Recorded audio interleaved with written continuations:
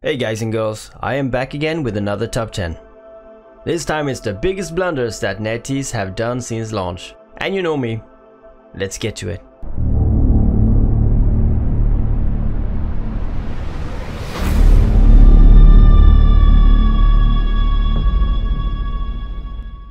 Let's start with the most recent blunder, the salvager, or as I call it, the tractor beam.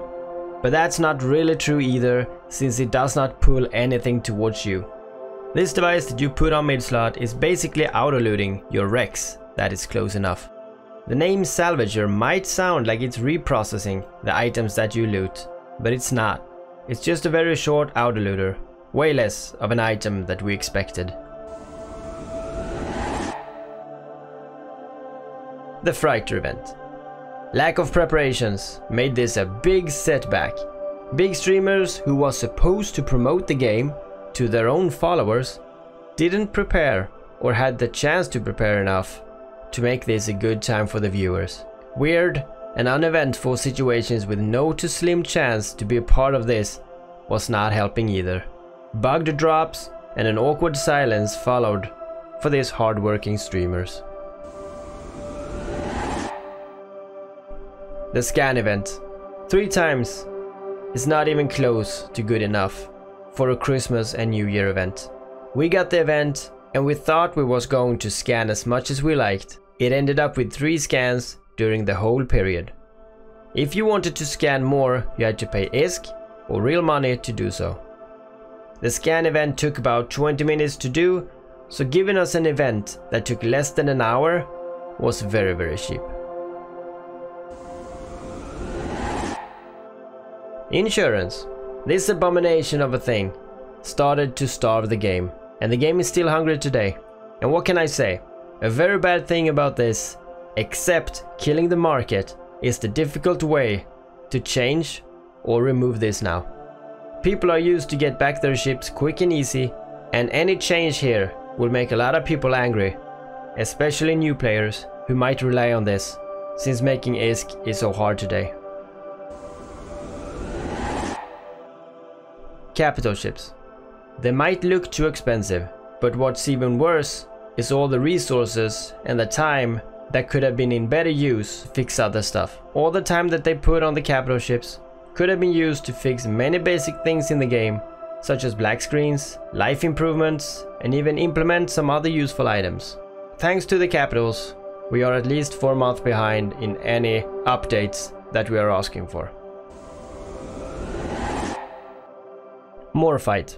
Morphite is a mineral that comes from Arknor and Mercoxite. We don't really use this mineral. Can you mention anything that uses this in even a moderate amount? You can't, right? Nullsec has access to this beautiful mineral and should make nullsec mining a real gold mine, but the value is less than many others today, and that is because we still see no major use of this ore. And until we can fully use this mineral, this value will not go up. Freighters. The lack of uses of this ship make them a hard investment, unless you live in nullsec and have to move major stuff due to nullsec relocation. Highsec basically has no use for them, not even I actually need one, even though I want one. But 13 billion is a lot of money for just hauling now and then. Jammer bonuses. This is when a ship can totally make another ship unable to lock or lose its lock for a period of time. These items still ain't in the game. Ships like the Scorpion and the Blackbird have these skills even today. This makes them a lot worse than other ships in their class.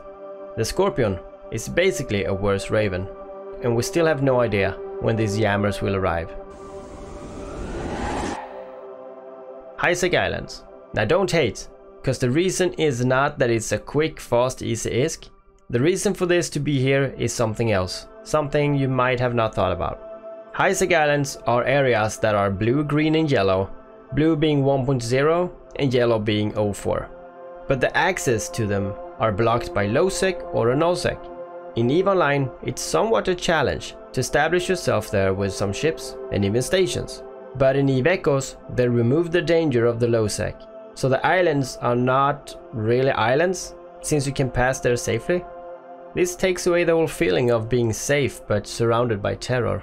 Before we check the last one, make sure to check my other top 10s as well as my podcasts and entertainment videos. I'm also very deep in making this game improve to an even better Eve Echoes. So subscribe and like my videos if your champion wants to help me reach out to more people. Janjang. This ship has still not been introduced, and now over a year has passed in Eve Echoes. The people who put skills into this battleship basically had to remove them or still have them unusable. This was a cool and fresh ship for players that came from EVE Online, but since the lack of new information about this ship and no faction drops for them, made them something just a few people play today. We are told we are gonna get this ship, but making people skill for this ship and pay with Plex to remove it was not very thought through. And I'll see you guys again.